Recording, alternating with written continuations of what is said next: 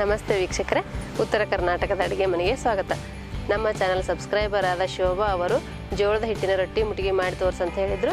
ಅದಕ್ಕಾಗಿ ನಾನಿವತ್ತು ಜೋಳದ ಹಿಟ್ಟಿನ ರೊಟ್ಟಿ ಮುಟ್ಟಿಗೆ ಮಾಡಿ ತೋರಿಸ್ತಾ ಇದ್ದೀನಿ. ಜೋಳದ ಹಿಟ್ಟಿನ ರೊಟ್ಟಿ ಮುಟ್ಟಿಗೆ ಮಾಡಲು ಬೇಕಾಗಿರೋ ಸಾಮಗ್ರಿಗಳು: ಮೊದಲನೇದಾಗಿ 1 ಕಪ್ ಜೋಳದ ಹಿಟ್ಟು, 4 ರಿಂದ 5 ಎಸಳು ಬೆಳ್ಳುಳ್ಳಿ, ಅರ್ಧ ಟೀ ಸ್ಪೂನ್ ಜೀರಿಗೆ, ಚಿಟಿಕೆ ಉಪ್ಪು, ಚಿಟಿಕೆ ಹಸಿಮೆಣಸಿನಕಾಯಿ ಪೇಸ್ಟ್, ಸ್ವಲ್ಪ ಎಣ್ಣೆಯನ್ನು ತೆಗೆದುಕೊಳ್ಳಿ. ಜೋಳದ ಹಿಟ್ಟಿನ ರೊಟ್ಟಿ ಮುಟ್ಟಿಗೆ ಮಾಡುವ ವಿಧಾನ: ಮೊದಲಿಗೆ ಒಂದು ಪಾತ್ರೆಯಲ್ಲಿ 1 ಗ್ಲಾಸ್ ನೀರನ್ನು ಹಾಕಿ ಕಾಯಿಸಿಕೊಳ್ಳಿ. ಈಗ ಒಂದು ಅಗಲವಾದ ತಟ್ಟೆಯಲ್ಲಿ 1 ಕಪ್ ಜೋಳದ ಹಿಟ್ಟನ್ನು ಹಾಕಿ ಮುಂಚೆ ಕಾಯಿಸಿರುವ ನೀರನ್ನು ಹಾಕಿ, ನೀರು ಬಿಸಿ ಇರುವುದರಿಂದ ಸ್ಪೂನಿನಿಂದ ಚೆನ್ನಾಗಿ ಮಿಕ್ಸ್ ಮಾಡಿಕೊಳ್ಳಿ. ಬಿಸಿ ನೀರು ಹಾಕುವ ಉದ್ದೇಶ ಏನೆಂದರೆ ಜೋಳದ ಹಿಟ್ಟು ಸ್ವಲ್ಪ ಜಿಗುಟು ಬರಲಿ ಎಂದು ಹಾಕಿದ್ದೇನೆ. ಬಿಸಿ ನೀರಿನೊಂದಿಗೆ ಹಿಟ್ಟನ್ನು ಕಲಿಸಿದ ನಂತರ ಸ್ವಲ್ಪ ಸ್ವಲ್ಪ ತಣ್ಣೀರು ಹಾಕುತ್ತಾ ರೊಟ್ಟಿ ತಟ್ಟು ಹದ ಬರುವವರೆಗೆ ಹಿಟ್ಟನ್ನು ಕಲಿಸಿಕೊಳ್ಳಿ. ನೀವು ಹಿಟ್ಟು ಎಷ್ಟು ಚೆನ್ನಾಗಿ ನಾದಿಕೊಳ್ಳುತ್ತೀರೋ ಅಷ್ಟು ಜೋಳದ ರೊಟ್ಟಿ ಚೆನ್ನಾಗಿ ಬರುತ್ತದೆ.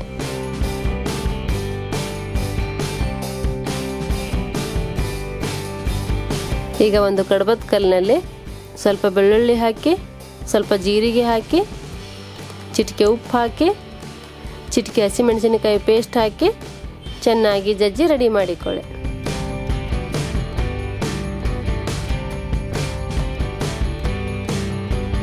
ಈಗ ಮುಂಚೆ ನಾದಿಕೊಂಡಿರುವ ಹಿಟ್ಟಿನಿಂದ ಒಂದು ಚಿಕ್ಕ ಉಂಡೆಯಷ್ಟು ಹಿಟ್ಟನ್ನು ತೆಗೆದುಕೊಂಡು ಸ್ವಲ್ಪ ದಪ್ಪಗೆ ತಟ್ಟಿಕೊಳ್ಳಿ.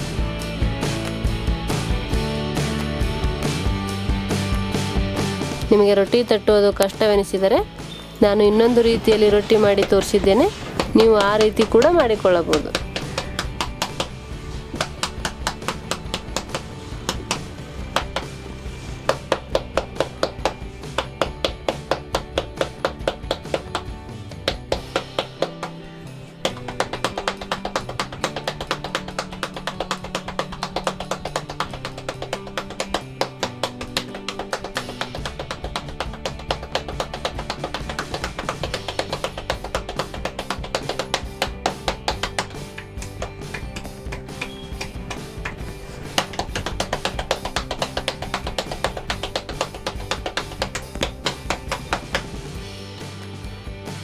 ಈಗ ತಟ್ಟಿರುವ ರೊಟ್ಟಿಯನ್ನು ಹಂಚಿನ ಮೇಲೆ ಹಾಕಿ ಸ್ವಲ್ಪ ಬಟ್ಟೆಯಿಂದ ನೀರನ್ನು ಸವರಿ ಎರಡೂ ಬದಿ ಬೇಯಿಸಿಕೊಳ್ಳಿ.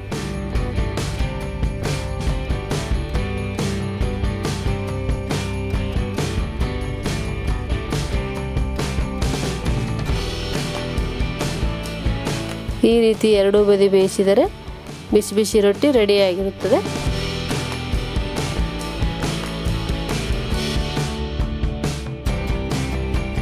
ನೀವು ರೊಟ್ಟಿ ಹಂಚಿನಿಂದ ತೆಗೆದ ತಕ್ಷಣ ಪೀಸ್ ಮಾಡಿ ಈ ಕಡಬದ ಕಲ್ಲಿನಲ್ಲಿ ಹಾಕಿ ಕುಟ್ಟಿಕೊಳ್ಳಿ.